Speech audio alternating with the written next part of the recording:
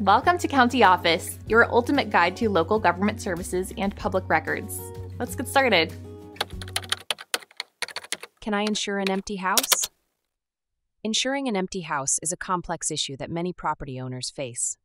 Standard homeowners insurance policies often do not cover vacant properties.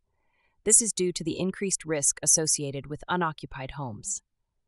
Risks include vandalism, theft, and potential damage from issues like water leaks. Insurance companies typically classify a home as vacant if it has been unoccupied for a specific period, often 30 days. If your home falls into this category, you may need a specialized policy. These policies are designed specifically for vacant properties. They provide coverage for risks that standard homeowners insurance does not. Before insuring an empty house, it is crucial to consult with an insurance agent. They can guide you through the options available for vacant home insurance. Coverage options may vary significantly between providers. Additionally, some insurers may require you to take specific precautions. These can include regular inspections or securing the property with additional measures.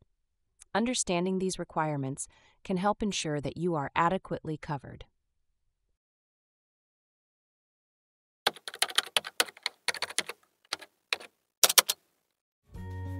To learn more, check out these links, which you can click in the description below. And feel free to comment your questions. We're here to help. Thanks for tuning in to our video. Please like and subscribe and leave a comment below. See you in the next video.